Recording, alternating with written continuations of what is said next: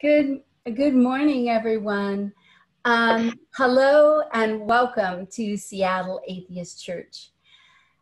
Atheist, agnostic, skeptic, free thinker, non-believer, whatever you like to call yourself, you are welcome here. At Seattle Atheist Church, we call ourselves an atheist church because you will never hear anything supernatural promoted from the podium. And now, onto our creed.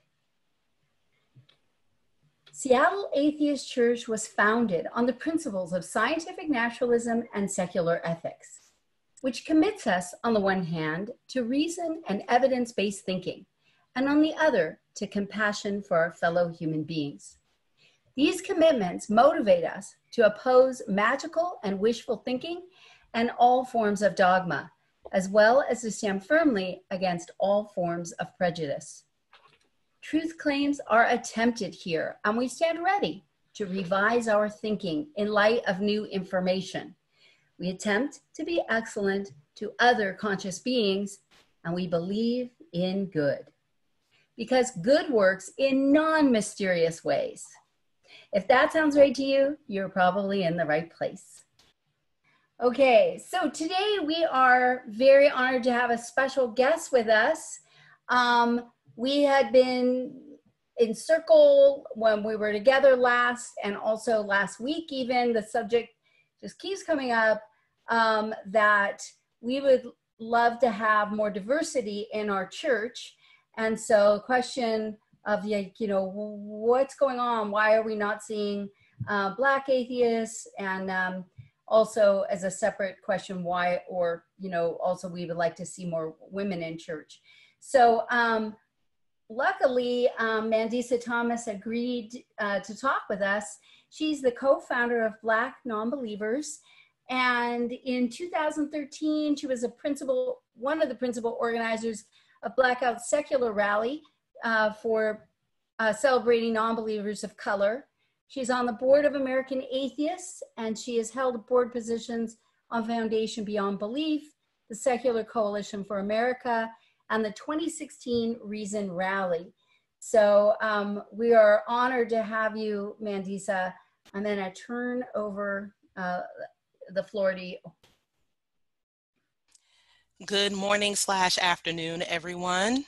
How's everyone doing once again this afternoon? Great. Good. So there were a few things that were left out of my bio, which I am not sure where that came from, because most of that is correct. I am the founder and president of the organization as it is right now. And just to give some background on me, for those of you who aren't familiar, I see quite a few of our representatives, our members, and our organizers on this hangout, on this video conference this afternoon / morning, and I appreciate them, and I appreciate everyone who is here. It's always an honor to speak with folks whenever I engage, and this is a bit of an adjustment for all of us. So, but I like to be as engaging as I am usually in person.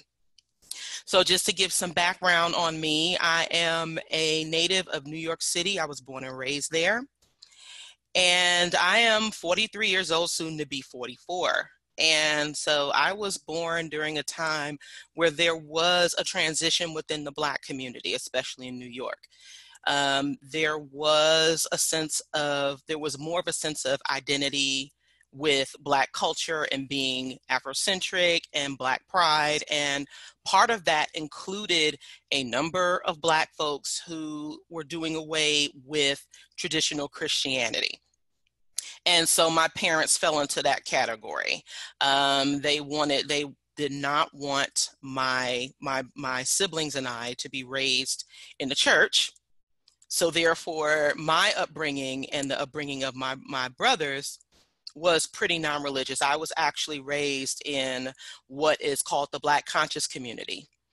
And so with that, I I've learned a lot about Black history and culture growing up, as well as institutional racism and injustice that were committed against the injustices that were committed against Black folks and other marginalized groups. However, I did have experiences with being in church buildings because my mother placed me in voice lessons. I had vocal training from the age of 4, and I sang in various churches. And so I sort of got a peripheral view or an understanding of religion and the church within the Black community, and with the education and information I received when I was younger, I started questioning very early, the existence of a God, or especially the God within Christianity, as well as how it pertained to the Black community. And as time went on, though, I remember the first time I was asked if I was atheist, and that was when I was 14 years old. And by that time, I was a pretty outspoken teenager. And when that question was posed to me, I asked, what did that mean? And I was told that I didn't believe in heaven or hell. And when I thought about it, I said, well, that sounds about right, because over the years, I had contemplated the existence of heaven or hell, but could never reconcile it because there wasn't any evidence of anyone returning from the dead. There was never anything sufficient to justify belief in an afterlife or the existence of a heaven or hell. But over the years, I resorted to saying I was spiritual but not religious, because I definitely did not believe in Christianity. Over the years, I did attend a few church services, but never so much to the point where I felt like I absolutely had to belong to any of those communities. And so upon moving with my family to Atlanta at the end of 1997, one of the first questions that I found that I was asked, something that I was never asked in New York, was, what church do I go to? And that was quite odd for me. I mean, I had the sense that the South was, a Bible Belt, because I had heard that phrase before. And I had visited the South before, but it was never so overwhelming to be asked that question.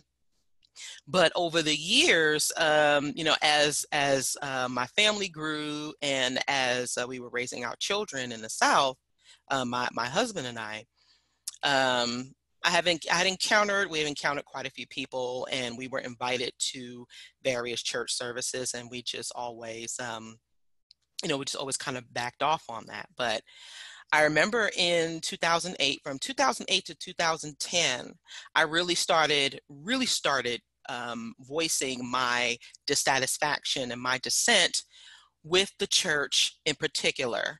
At that time, I wasn't ready to call myself an atheist or re-identify as an atheist, because it still felt a little weird to me, but I certainly started expressing my dissatisfaction with the church in particular, as well as Christianity and people that I knew.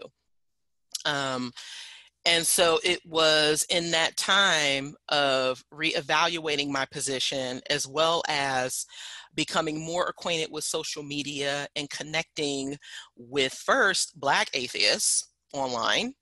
And then one of the first people I met was Jeremiah Kamara, who Ruth and I spoke about during our initial conversation, and I will be sharing more information on him in a bit.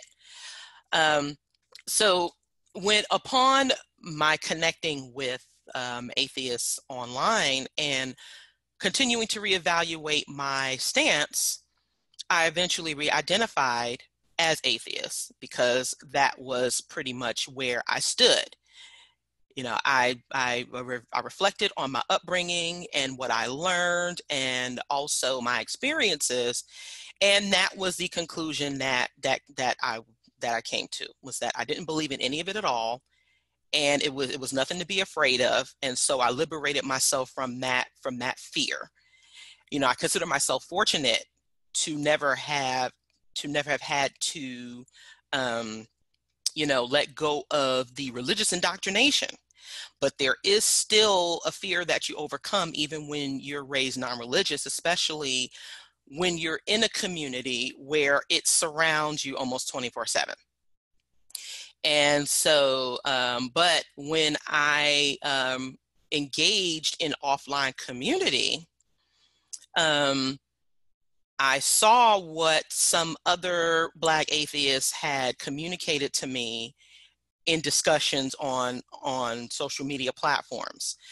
They expressed a discomfort with attending in-person atheist events or secular events because, for one, they were predominantly white, but not just that, there were other issues that came along with that.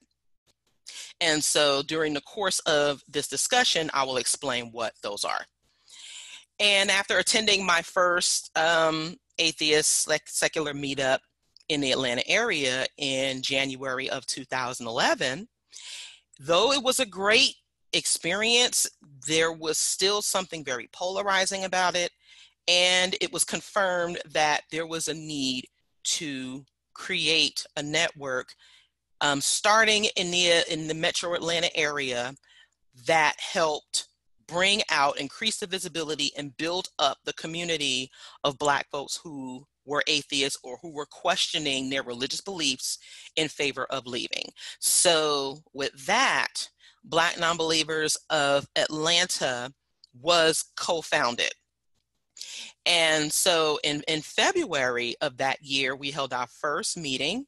We had started connecting with folks, with other groups in the local area. And eventually we connected with a few national organizations. We connected with enough people within our group who expressed interest in facilitating groups in their cities. And so eventually we got to the point where we were able to expand nationwide. And so we did that at the end of 2011. And so in almost 10 years, we have grown to an extent that we are now the largest network, recognized network of Black atheists, agnostics, humanists, and etc. And that is something I'm very proud of because there is still a lot of work being put into that, and it's ongoing. And so to answer the question as to why there may be a lack of diversity or inclusion within your groups, this is something that has actually been asked over the course of some years. And sometimes I feel like a broken record, but as people come into what we now know as the atheist movement or the secular community, we realize that there are some people who may come and go. There are some people who have never had to consider things from other perspectives. And so these points bear repeating. And so the first thing that needs to be understood is that the Black atheist demographic is larger than you think. There are more of us out here than you may realize, but the issues are as such. For one, that the Black community overall is still highly religious, and this is verified by the Pew Research numbers. It's still at about 80% of the Black community that identifies as religious, even though the Black community makes up about 12% of the United States population. So those are high numbers. Secondly, though, the atheist/secular community and most of its leadership is still predominantly white, and it is still predominantly white-centered. And this is a problem for a number of reasons, because it almost presents itself as if, first of all, that there are fewer atheists of color, whether they are Black, Latino, or Latinx, or etc. And also that there are fewer women, because much of the information that is provided and most of the leadership is centered around white males. And this is something that, even though there are a few of your major organizations like American Atheists and the Freedom from Religion Foundation were founded by women, there is still an overwhelmingly imbalanced representation in this community of white men and older white men. And this is something that people should be paying more attention to. And secondly, I know that this is called the Seattle Atheist Church, which I think if it works for your members, if it helps to be, if it helps to put church in your name, then okay. There's certainly a good variety. There's something to be said about variety. However, for many Black atheists in particular, the church model can be extremely off-putting. First of all, for someone who wasn't raised in church, I certainly would not want to attend events with an organization that sort of models itself after that. That would be, I would hesitate, even though I would be looking for more information on it. That certainly may not be comforting to all of us, and even those who have left the church. So that is something to consider. But also, what tends to happen when Black atheists or atheists of color come into predominantly white spaces and predominantly white secular spaces? And I'm not going to say that this is the case for everyone, because there are quite a few Black atheists who are comfortable in these spaces. So I'm not going to speak for everyone, but I will speak to the majority of our membership and people who I have spoken to, is that many of the members, many of the members in these organizations, even though there is no ill intent, there is a tendency for white atheists to tend to still center their whiteness in the presence of Black atheists and atheists of color. And there seems to be so much excitement about having a person of color in their space that there are people who tend to harp on the attendees and will ask them questions that they are expected to answer on behalf of either the entire demographic or the entire Black community in general. And that is a form of tokenization. You're expecting for these very few participants of color to be able to answer all of the questions that you have, and you're putting emotional labor on them. You're putting labor on them that they did not ask for and that they don't deserve. Because what that tends to imply is that our skepticism and our ability to research and understand just stops at the God concept. There tends to be this laziness, if you will, when it comes to understanding what different communities go through. And the experiences do vary, because as a Black atheist, we are sort of holding this identity on our shoulders, because we're also dealing with institutionalized racism and injustice. We also have to acknowledge the role that the church played at one time in history. But we also have to contend with the institutional factors and how damaging a number of factors have been. And it seems that a lot of white, non-Black or non-POC atheists, it seems like there is a tendency to dismiss what we go through. And institutionally.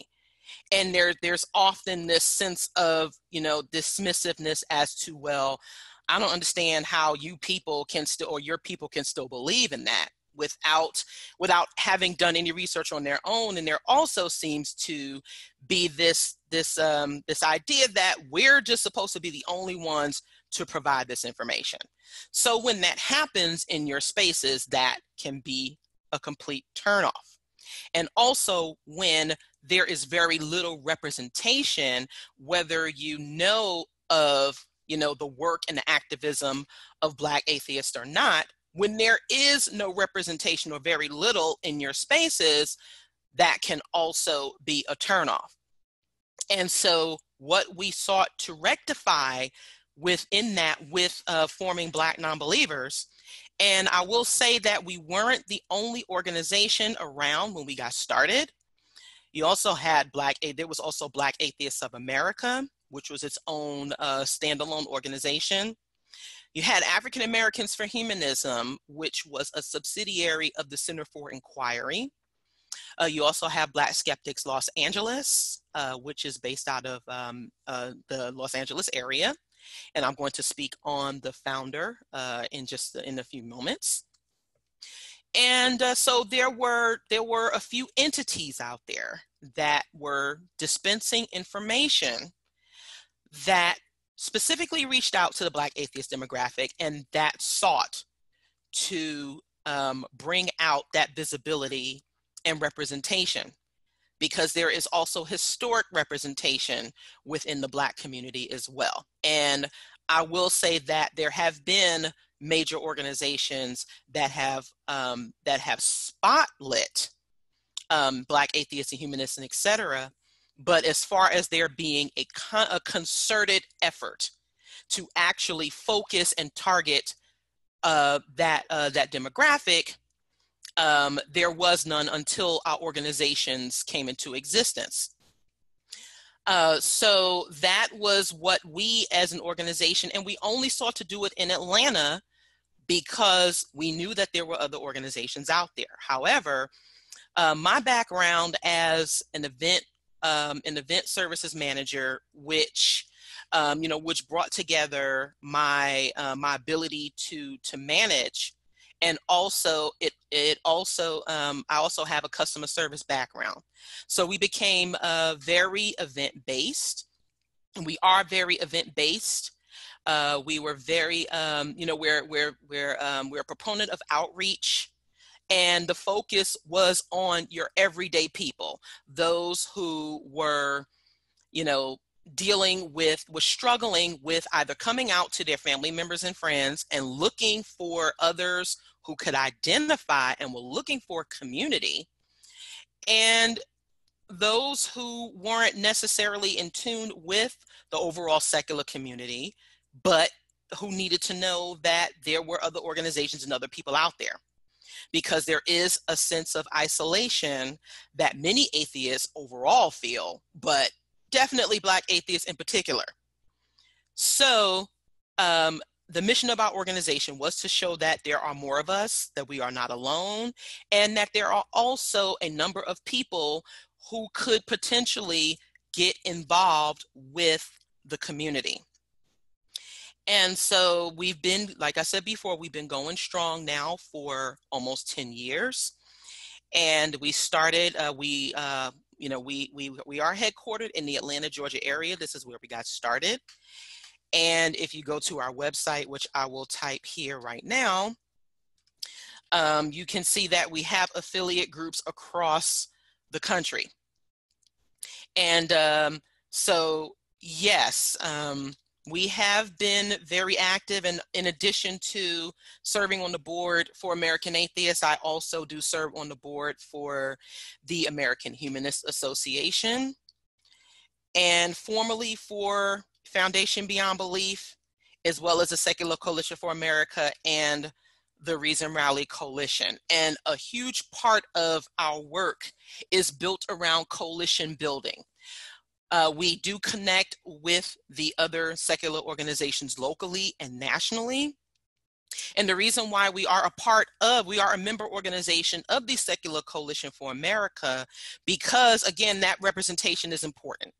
And to show that we aren't the only organization that is focused on a specific demographic, because the entire community cannot just handle it. Is something that we've heard over the years is that why does there need to be a group called Black Nonbelievers? Because for one, we unapologetically center the voices of Black atheists and those who are questioning religion. There are very few organizations who do it, and we just couldn't wait for them to start. That has improved over the years, and also when it comes to the experiences and being able to relate to what we go through in our own communities, we can definitely speak to what that's like. And also you will find that the subject matter does vary. There does tend to be more of a focus on racial injustice, economic injustice, how certain communities are impacted in ways that go beyond simply just not believing in a God, how that has impacted the Black community in general, how that and also how that impacts us as Black atheists. So we're dealing with we're dealing with multiple factors here. And it was up to us to try to turn that around. And we've been able, I'm happy to say that we've done that through not just in-person events, whether locally or nationally. We've also been able to provide input for other organizations. We have contributed to now a number of literary works, and I will be sharing some of those links as we go along. I'm going to hold up for any of you who are members of the American Humanist Association. You may have received this copy of the July and August 2018 issue, or you may have been able to purchase it at your local Barnes and Noble. This edition is now almost 2 years old, and it features myself and a few of my colleagues in the movement. And the title of the issue was The Five Fierce Humanists. Unapologetic Black women beyond belief. And this is the first time that multiple Black atheist humanist women have been featured on the cover of a magazine. Now, from what I understand, the American Humanist Association also featured Alice. They featured Alice Walker. They honored her as their Humanist of the Year one year, and she was on their cover. American Atheists also had Dr. Anthony Penn on their cover. That was a few years ago. But as far as where the movement has gone, we've been able to actually put something into writing. And I just shared the Amazon link to Candace Gorham's book, The Ebony Exodus Project, in case and I highly recommend researching and reading that book. This is the most recent release from Dr. Sikivu Hutchinson. It's called Humanists in the Hood. And there are multiple references to Black Nonbelievers. She is the founder and executive director of Black Skeptics Los Angeles. And there are multiple references to us, as well as Candace's book, and a number of books and events that have now taken place within the secular community that that Black Nonbelievers and Black Skeptics Los Angeles has facilitated. For example, the Women of Color Beyond Belief Conference that took place, the first one took place last year. We are still hoping that it can take place this year in September, but of course the current circumstances will determine whether that can still take place in person. We also have a number of As I said before, I connected with Jeremiah Kamara, and he's actually, you know, one of my favorite people now, and he's been featured at a number of our events. And I'm going to link you to his most recent documentary called Holy Hierarchy: The Religious Roots of Racism, which I encourage everyone to view if they can. It's available on Amazon Prime. And also there is a historic component to Black humanism and atheism that I encourage everyone to, I'm posting the link to Christopher Cameron's book, Black Freethinkers, A History of African American Secularism. And we featured him at quite a few of our events, not quite a few, but a number of our events. He's a member of our Charlotte affiliate group. And so, and also, if you aren't familiar with Dr. Anthony Penn, he doesn't mind being referred to as Tony. I'm linking you to his most recent book, which is called When Colorblindness Isn't the Answer: Humanism and the Challenge of Race. And this is something that I will expound upon for a moment. And this also will lead me into how your groups, your predominantly white secular groups, can improve upon your diversity and inclusion efforts. So one of the things that we often hear is, well, I don't see race. We're all one race. Race isn't, race is a social construct, which is true. But I highly recommend you watching Jeremiah Kamara's film, Holy Hierarchy, to further understand how the concept of race came about. It certainly did not, we weren't the ones to start it. And it's also a racist construct. But it's very interesting that the very institution of folks who created the construct of race are now trying to say they don't see it. And this can be very polarizing. And there are a number of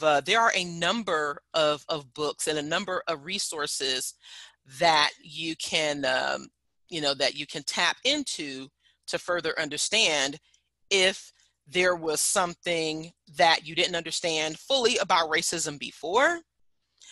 But again, when we talk about going up against these institutional constructs and in these institutional factors, we are working with what we were dealt.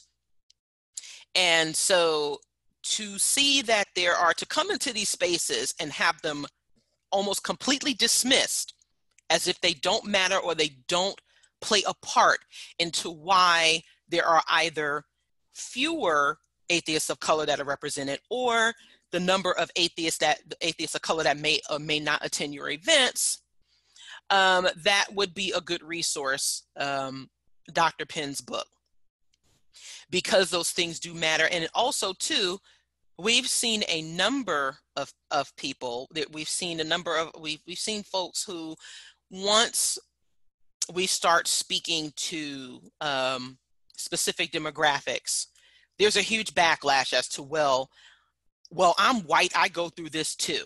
And that goes into centering whiteness when there are Black atheists present. And also becoming defensive as if it's personal.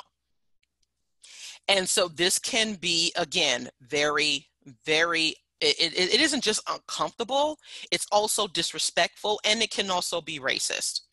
And so there are people who, it's okay to want to convene in spaces where you don't have to explain it about yourself. There are people who cannot, you don't have to explain it, but there are also people who can relate. And also I contend that it is okay for us to have our groups where we convene for specific purposes and for specific demographics, and also can continue to work together. And it is going to be up to those who are looking to increase their diversity and inclusion efforts to seek out the work that we are doing. And also, and this is a start, you know, I do appreciate it. It is very interesting though that, and the reason why I said that this is worth repeating is because there was a body of work even before I became involved in this community. There were a number of Black folks who were speaking out. They were openly identifying as atheists. They were actually trying to build up community, and they were being more outspoken. So I'm not the first one to have done this. But I wanted to contribute to it. I wanted to contribute to the efforts. And so it's definitely teamwork for me. And when we impart a more team building,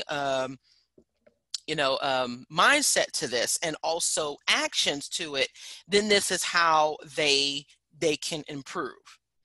So to answer the question as to how you can improve on your diversity and inclusion efforts, I will say right now that right now you have quite a few references to start from, that you can start hosting events around that, and you can start hosting events and facilitating topics that do pertain to not just people of color, but to the entire community, because I guarantee you that these issues affect all of us. And so, diversifying your subject matter, but also too, minding how you're treating people, especially new folks, when they come into your spaces. And also minding how they may look to other people. The one thing that I try to convey is that we are still engaging with people. And having a customer service and hospitality background, it makes a difference in how you are connecting. You cannot just expect for people just to come to you and just understand what you're trying to do. There does need to be a certain level of outreach that we must do as a community and within our organizations. And so partnering and also just engaging in person. And the one thing that I knew was important for us to do was to go into, was to attend either the national or the local events, because there's a lot of great information that your organizations provide and that I think is important for everyone to understand and to get involved with. There's a lot of good things, but again, how you are implementing it, how you are engaging the people who are new, and how you are looking to retain them does make a difference. And so the way you can do that is, and not just to make this one-time efforts or one-time initiatives.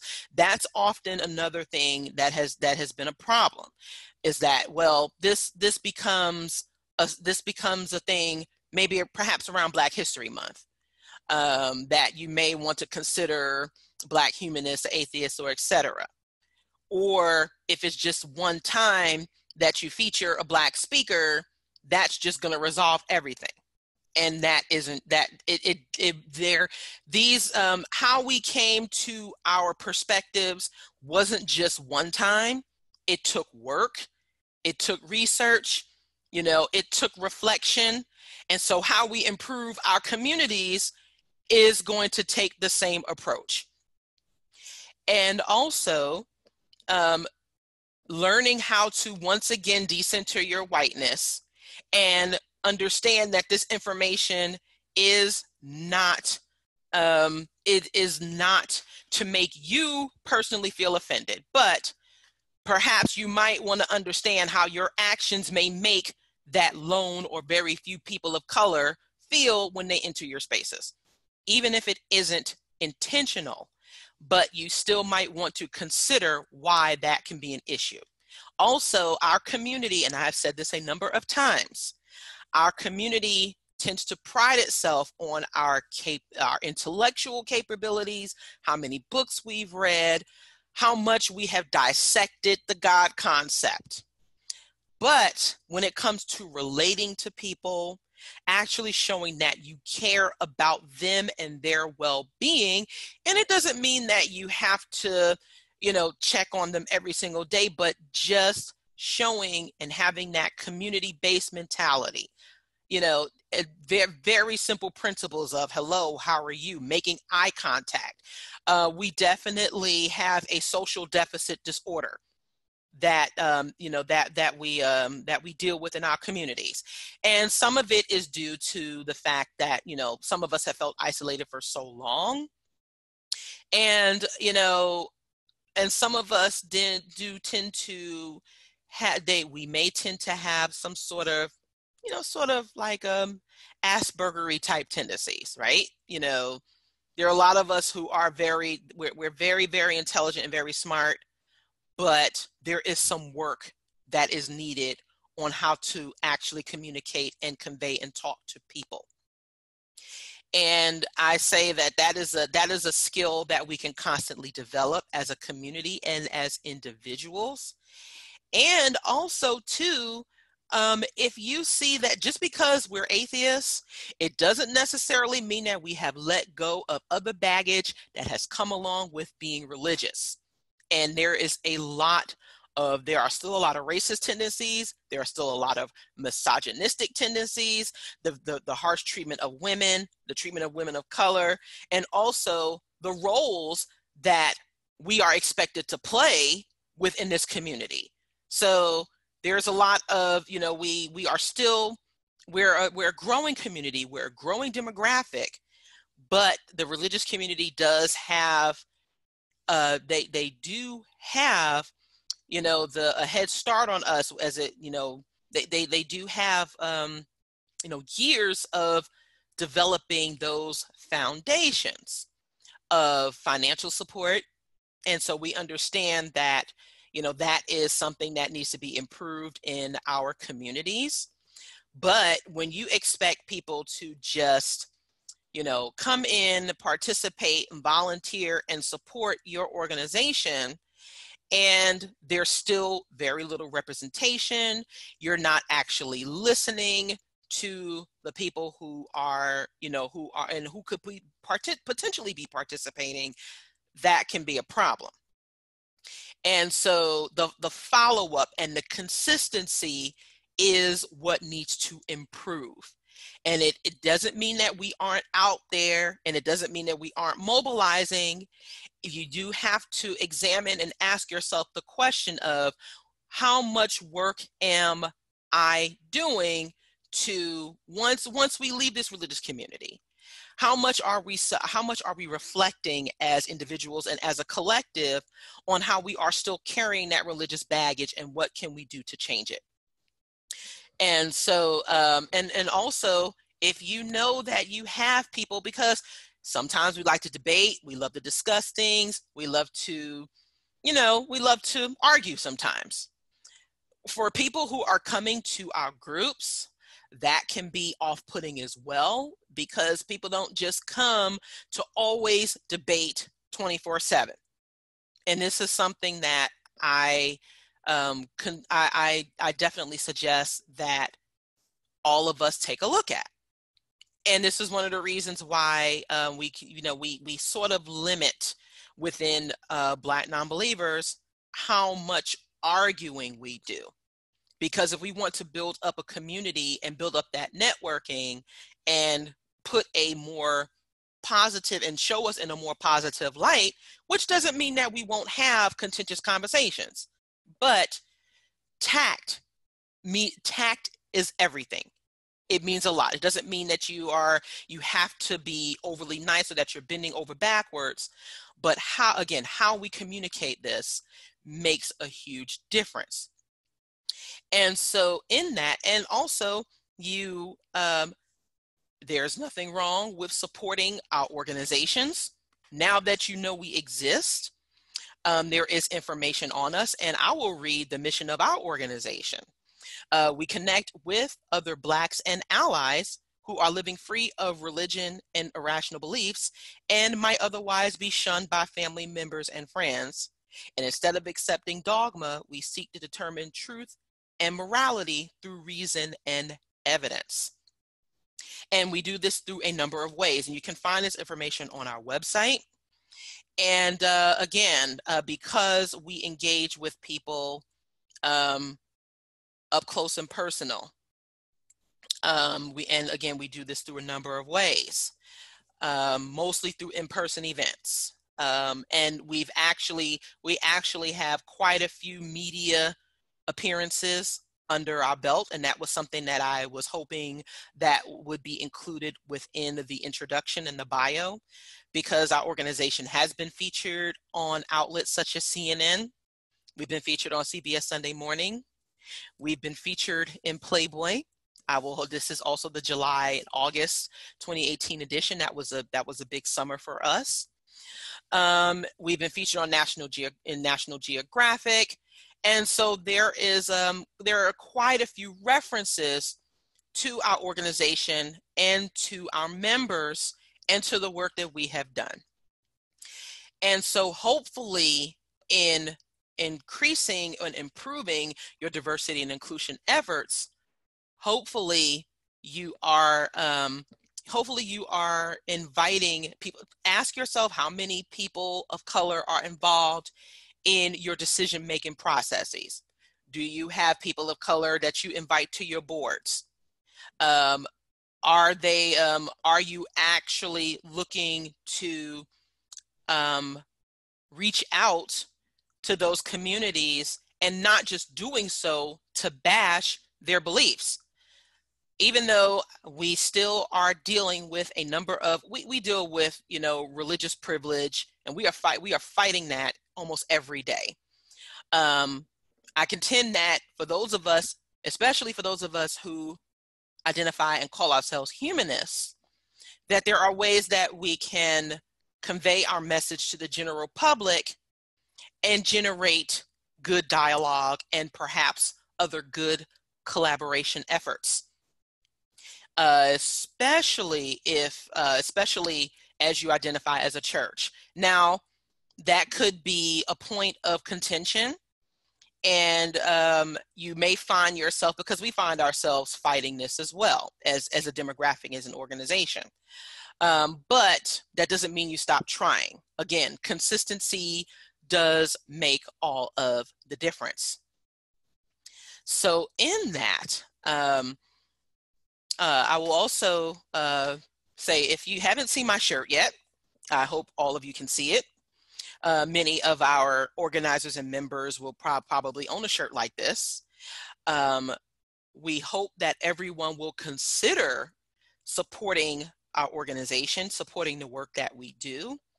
There is a Portland, Oregon affiliate, which I know is very close to the Seattle area. You might want to consider connecting with them as well. So on the shirt, it says "Walking by Sight, Not Faith," which is the slogan of our organization. It reads "Walking by Sight, Not Faith," and that came from a Facebook status that I wrote back in 2011, which became it became a huge discussion. And I decided that it would be the slogan of our organization because faith is still such a huge thing in the Black community. There, you can hear it in the music, you can hear it in many of the leaders that represent our community. Faith is just such a huge thing.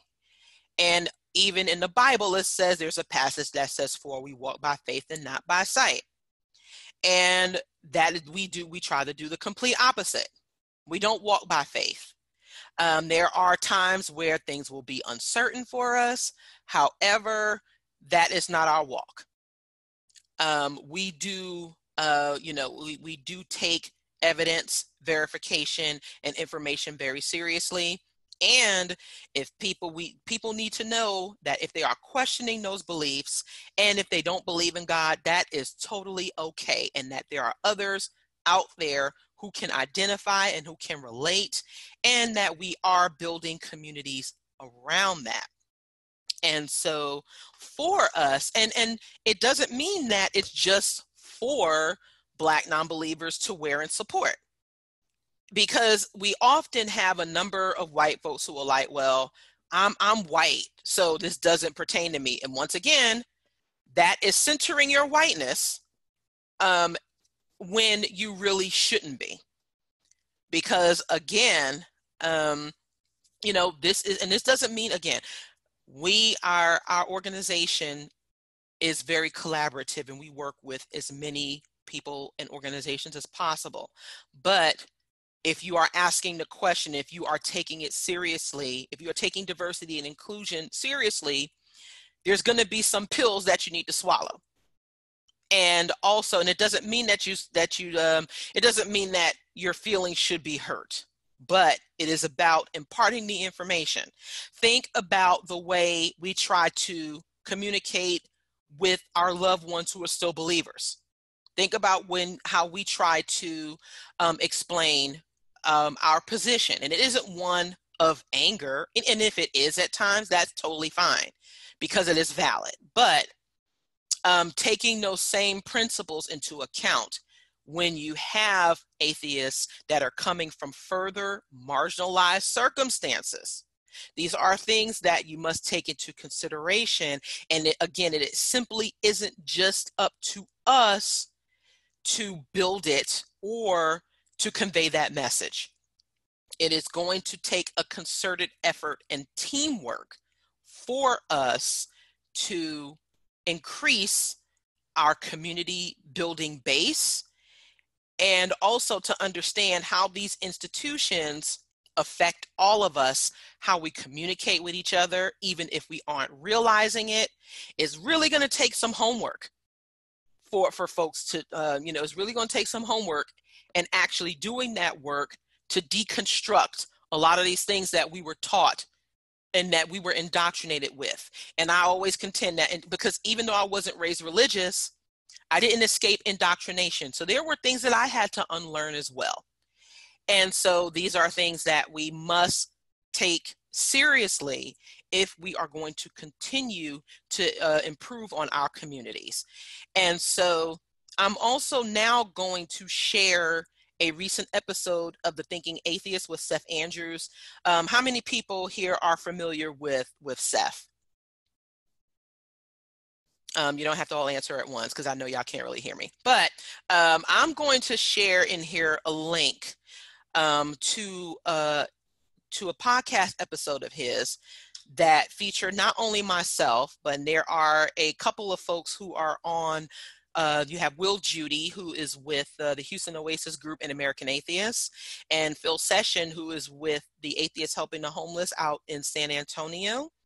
They were also guests on this podcast. And the reason why, and as well as myself and two of the Black Nonbelievers organizers. And I'm very thankful. I'm always appreciative of opportunities to interview not just me, but also also members of our organization, people who organize with us, and also people of color who are working and who are involved with other secular organizations, but they are aware of our work and we support each other's work. And so, again, what this shows is that, again, that the demographic is growing. There are more people of color who are getting involved, not just through Black Nonbelievers, but also through other organizations. And it doesn't take away from the work you do. Please understand that. It does not take away from your mission. It does not take away from your purpose as an organization to understand as well as incorporate the important topics that pertain to further marginalized groups.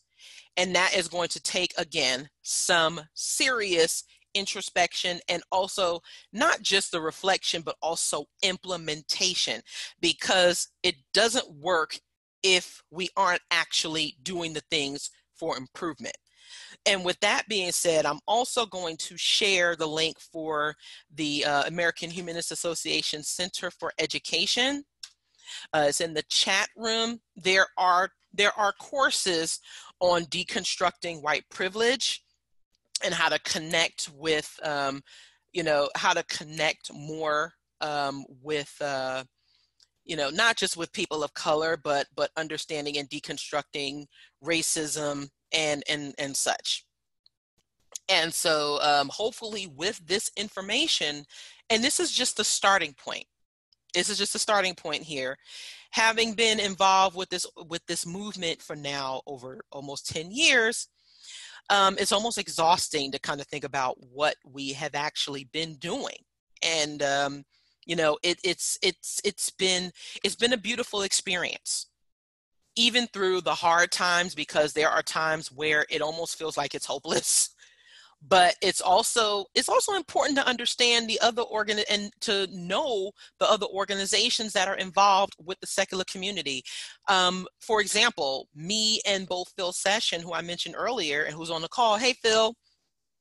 He's on the board for Recovering from Religion. And I also facilitate a Recovering from Religion meetup in the Atlanta area. Of course, right now we don't meet in person, but they are a really, really good example of listening to the people of color who are getting involved, and also retaining facilitators, because it does make a difference when you listen to us. It does make a difference when you take us seriously enough to implement what we say and also what we're doing.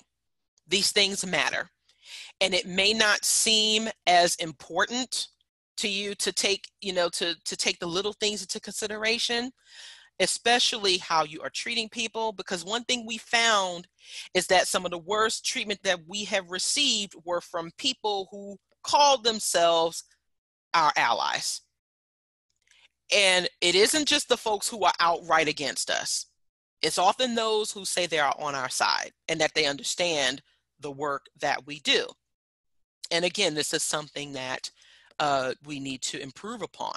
So again, these are the things that should be taken into consideration, and also know and understand when there is something that you cannot work on, that when there is something that is best left to those who represent that demographic. Knowing that there is an organization like Black Nonbelievers who can effectively bring out and increase more the representation of Black atheists, and also bring more folks to your groups and your organizations and to your events. Knowing and supporting that work is important. Knowing that, okay, it's okay if you can't resolve all of the issues of the world. That's not what we're trying to do. We do have focuses that are of importance to us, and now how we can work on what we do is something that is always important to reflect on and reconsider. But knowing that there are maybe other organizations and people who can do it better is totally fine, and there's nothing wrong with learning from them. There's nothing wrong with learning from us, and there certainly isn't anything wrong with me learning from you. It has to be a reciprocal relationship here, reciprocal relationships. This is how we continue to build on what we're doing here. And also, now that you have a number of people who have subscribed to your meetup as a result of having this particular session, which I think is great. Now there are some great opportunities, hopefully, to reach out to more people of color in your area. And I have a challenge too for the Black atheists who are on this session. We can't just put it squarely on the shoulders of the white atheists to understand what we do and what we need to do. It is going to take more of a concerted effort for more of us. If you want to become involved in the community, whether it's through Black Nonbelievers or through a local organization, all of these things take time, commitment, and dedication, and consistency, because that does tend to be, a stumbling block that we face. And I speak on behalf of the organizers within Black Nonbelievers, as well as organizers within the movement, because we all face the same challenge of retaining people as far as, helping us facilitate getting involved. And we have lives, right? I'm married with 3 children. And so, but I knew that this was something, I didn't realize that when I got started that this would become my life. But now that it is, I'm damn sure I'm going to put everything I can into it, because it's still important. It doesn't mean that everyone has to have the same level of dedication that I do.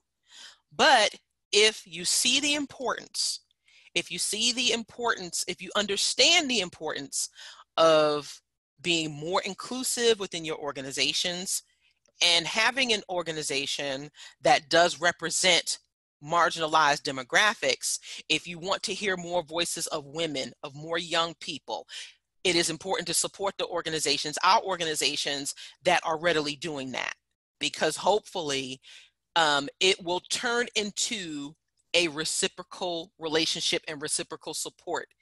And this is something, but also while managing it at the same time. This is never going to be a perfect community. And I think that's something that we need to all understand. This is never going to be perfect, but we can try to make it as best and as good as we can, but through our human efforts, because we don't have a God to rely on anymore. Or some of us have never had it. But for those of you who have left God behind, accountability and doing things with our human hands is going to make a huge difference here. And it is going to take not just physical, but mental work in order to continue to do that. And understanding, and there are some things you may never be able to directly understand, and it's okay to admit that. But again, that's also going to take a good effort in knowing that you can take yourself out of the equation and think about the other people who you may want to be involved, and just caring, because that is what community building is all about. It is about accountability. It is about holding each other up. It is about trying to improve as much as we can, and just really, really trying to make our voices more heard. And also just doing the things that we need to do, that we can do, and even if you don't think it's much, every bit helps. And just starting to, this is a good starting point. But again, the consistency, continuing to do this and remaining dedicated to that mission, it will make all of the difference in the world. And so with that, I know I've probably gone over the 20 minutes. There are probably some questions you may have. I know there was some questions that were posed. There was some information that was asked, and I'm going to type them into the chat bar. So once again, I'd like to thank Seattle Atheist Church for having me as a guest for your weekly session. I hope to actually meet with you in person one day.